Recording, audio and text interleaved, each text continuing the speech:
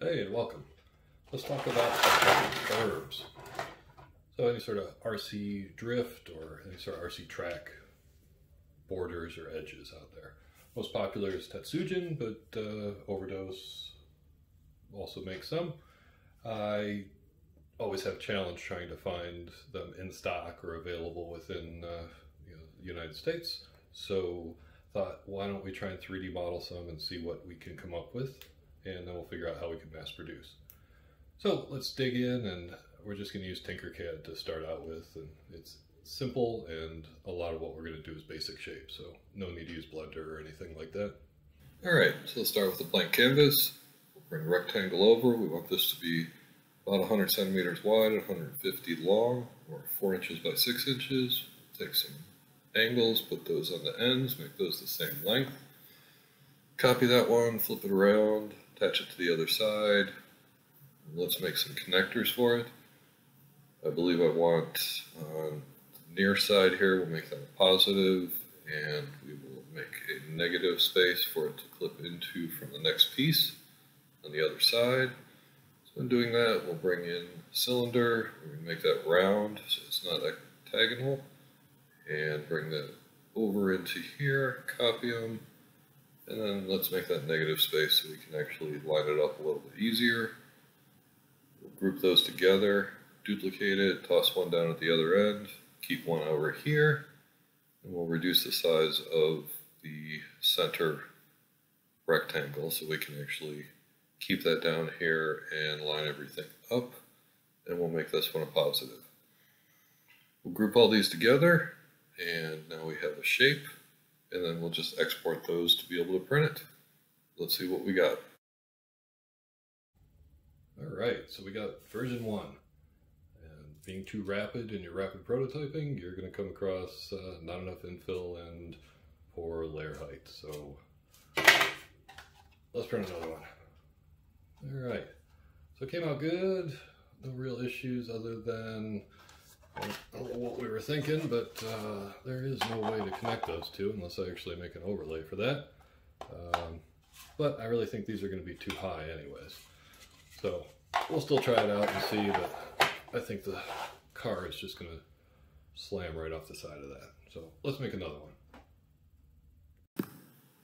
This time we're going to start with a cylinder. So bring it over, flip it so it's parallel with the plane of the workspace. Change the size on it to 30 millimeters tall. That way when we bring this down and cross the plane, it will be 15. Again, it is 100 millimeters wide, 150 long. We're going to do the exact same thing we did in the previous one for the pins that we're going to use as connectors, except this time we'll create a separate pin just so we don't have that same challenge we had last time. So here we're doing the exact same thing, bringing rectangle over, 2 cylinders, lining those up. We're going to join those together and do a single object.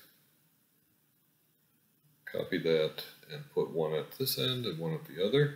I can line these up properly. Go. Let's change the size there so it actually fits in the middle a little bit easier. And that way everything should line up right where the axes are. So we merge those together. We're going to copy this object, put another one at the other end. And this will be much easier. We'll create essentially a Lego block or something like that to join the two together. And we still have item below the plane here that we want to get rid of. So let's take one more cube. We'll make that extremely large to cover everything. Then we'll just drop it below the plane and then merge all the objects together. So that way we have just the curb that we're looking for here. And I did not line that up properly, so let's make that a little bit bigger. And that should do it. Alright, let's export it and see what we got. Alrighty, version 2. Came out fine. Same layer heights and everything as the previous. It's much more rounded style. I have a feeling that it's still going to be too high on the sides as far as what that angle is. So let's move on to version 3, where we actually decrease that angle and actually the height as well probably. So let's see where we can go. With this one, let's start out with a rectangle again. Make it 100 by 150 millimeters. We'll create the connection points that we did on the other one. So yet again, another negative space rectangle, 2 cylinders. Make sure when we bring those in, we change the number of faces so it's round. Make those both 10 millimeters in diameter. Line those up together. Merge that as an object. Bring those two together. Copy it. And toss one down at the other end here. Now let's take another cylinder and use it as negative space. Let's make the concave angle that we're going to use. We'll rotate this, change it to a huge oval, and then we'll use that to actually identify what our new angle is going to be on this. So let's copy that, bring the other one over here, make sure those line up fairly well, and we should have something that we can combine together and print. Let's see what we get.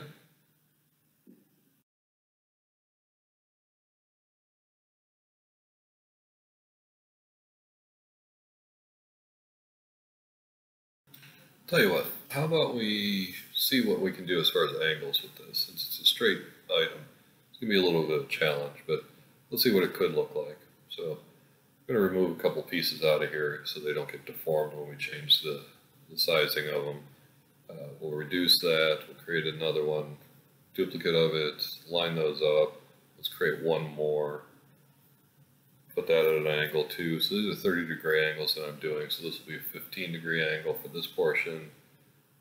And see if we can line those appropriately. It's too wide. There's a really jagged slot coming out of there. And now it's not wide enough, so let's make it a little bit wider. Bring that in at a 15-degree angle. And it's not pretty. I could probably sand that out and make it acceptable for what we want to do. Let's rotate this connection point by 30 degrees as well. Toss that in there. Close enough. Let's merge it all together into, let's line that up. And since this is at an angle, I can't just do single millimeter steps. I'm going to change that to at least half or maybe a quarter of a millimeter. But let's merge them together and we can do angles. All right, version 3. Come back and we look at that angle. It's definitely got a steep approach. Should not have any issue with the car bouncing off the side of it, but I have a feeling it's too high and the car is actually going to get thrown off course. But we do have 2 of them, and obviously the little clip that we printed for them, they all interconnect anyways, so we can pop those together, and that's how they'll end up looking once we get those in place. Let's make one more. Something with a steeper angle, but maybe sloped.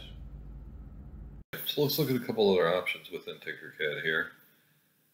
This is extrusion. You can actually change individual points associated with it, and that way you're able to create some sweeping curves. Very good for some basic sculpting that you may want to do. Not really what we're looking for here, but there's another tool in here called pipe, or bent pipe, that we can bring in. So let's see what that looks like. Let's make it straight, so we'll make it a 0-degree bend. And then let's bring a guide over for us. We know we want to make it 10 millimeters high and 100 millimeters wide. So let's see if we can change the size and the diameter of the pipe itself so we can get to a point where it has the right angle, being shallow, but still gets us up to 10 millimeters.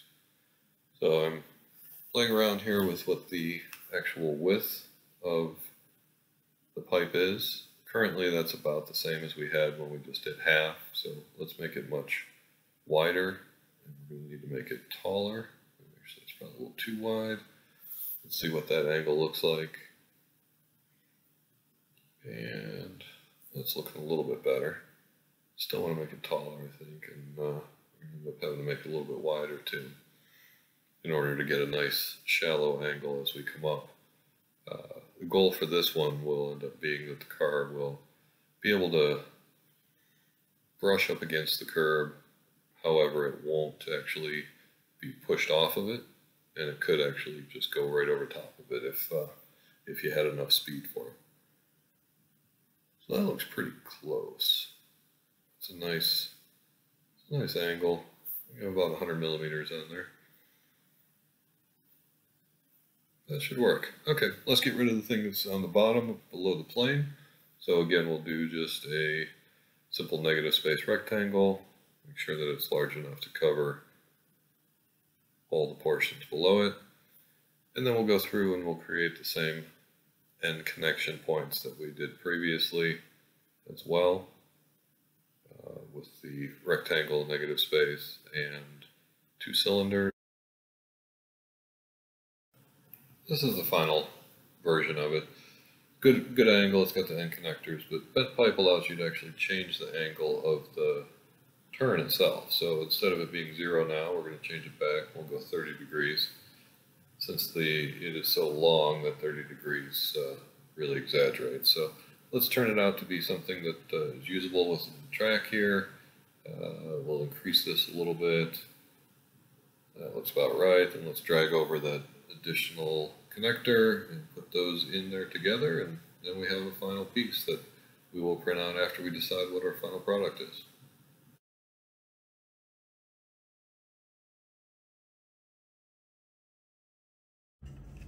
Alrighty, so here's technically version 5. 4 or 3, whatever it was, is so bad it wasn't even worth the time to put it on here. I think this one should work out. It's got a very gradual angle to it, got a sharp edge. Car should be able to ride up on top of it and hopefully come off. Again, if we look at what we got there, same clips, really just like a Lego almost. And we can pop those together.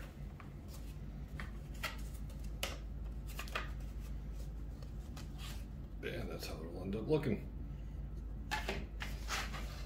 I think that one will probably end up working, but let's put together a demonstration and see where we can go with them. So let's wrap this up. Alrighty, one of these is going to have to work for us. So thanks for spending some time. Next video we'll actually put these down on a track and ram some cars into them and see what happens.